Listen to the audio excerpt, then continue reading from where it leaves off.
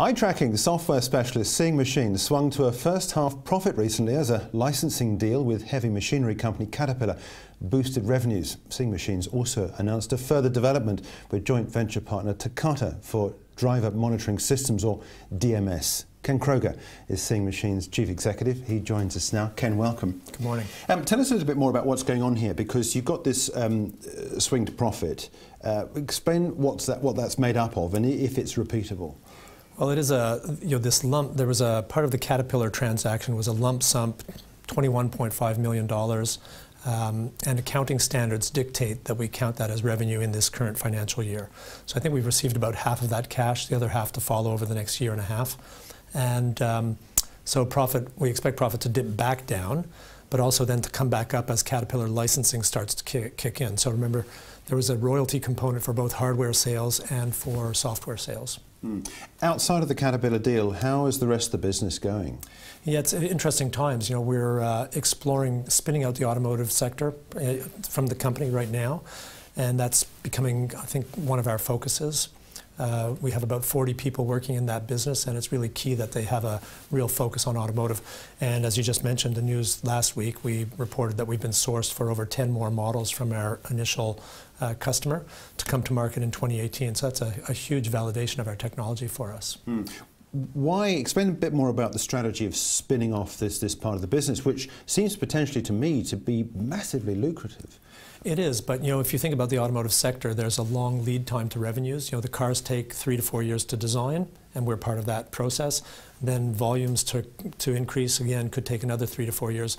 So everybody says that you have to be in automotive for about 10 years before you start to see the returns, and that's a long run for a small AIM-listed company. So the spin-out would allow us to move about 40 people out of the company, for the parent company to still retain a majority ownership in that new business, and to bring funding in from external sources to fund that longer road to revenues. Okay, so to make that clear, then any investor looking at this now will retain an interest in that spin-out business. Absolutely. Seeing Machines would have a majority interest, at least in the starting position, and would basically go forward from there. And that's to produce what exactly? This DMS, what is that going to do for? It's a good question. I should help people understand that. So to date, we've been an algorithm supplier. So right now with the current product, we license an algorithm to Takata, who then embed it into a ECU, which they sell to the car manufacturer.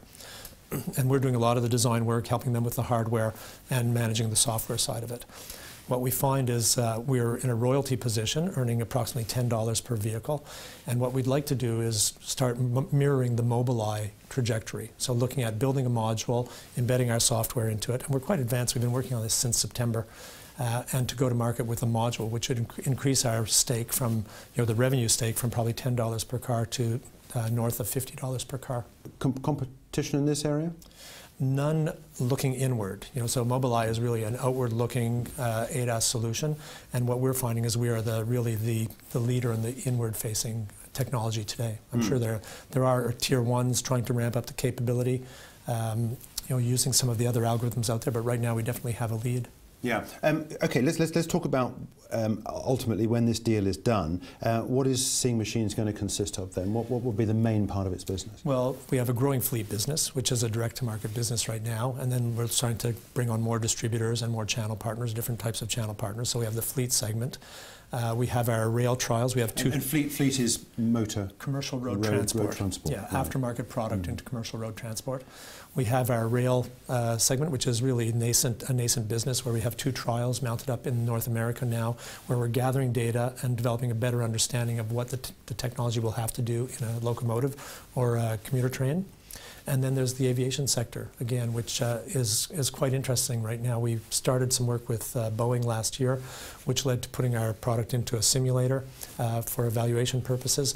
And that's spreading now from not only the training side, but commercial aircraft, defense-related aviation, or aerospace, and into air traffic control as well. Does that have the potential to move faster than the road side of the business? I mean, what you're talking about, a long lead time. I believe so. I think with aviation, I think we'll see it's a lower volume, higher value proposition, and I think we'll see activity more quickly. There's a lot of I guess non-recurring engineering services being funded in that sector right now, and we will grow our business that way over the next 3 or 4 years. And is your strategy to repeat what you're doing with DMS with Takata again for the aerospace business and for trains? You will ultimately end up spinning off but retaining a large slice of it? You know, it depends. What we want to do is make sure we're as high on the value chain as possible. So we really don't want to be a supplier of an algorithm unless we absolutely have to be. So we'd rather own some piece of the supply chain, some piece of the product, and try and get more money per unit.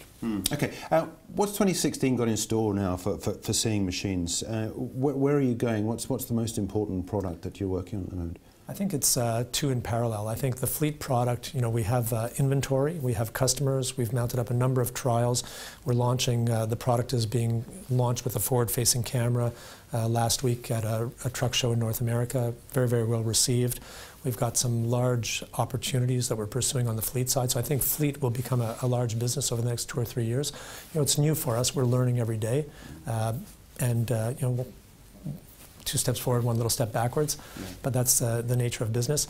And then the automotive side, which right now we're being paid money by 9 different OEMs to do something for them, and I think that'll transition into programs and into more and more models. So I think we're targeting by the end of 2017. I'd really aspire, or our 16 financial year, I'd aspire to have being sourced for well over 30 models of cars by then. And when will we know the manufacturer involved here? Because you kept that under close wraps, haven't you? Yeah, I think until they launch this first product, it's pretty hush-hush. And but we really are dealing with the world's automotive manufacturers now. And 2016 will be the year when investors know who that is? Do you anticipate? The vehicle will go into production at the end of this calendar year, and people will be driving it in early 2017. Yeah, that's very exciting. Do you have the money to do all the work that you're planning, or are you going to have to go to the market? That's a good question.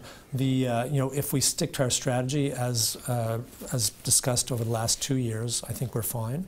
And it's really whether we want to be more aggressive and do things more quickly, such as spin out the automotive business, where we want to put the pedal to the metal. Yeah, good. Well, look, all strength you're on. Ken, thanks very much indeed for joining us with an update. That is Ken Kroger. He is the Chief Executive of Seeing Machines.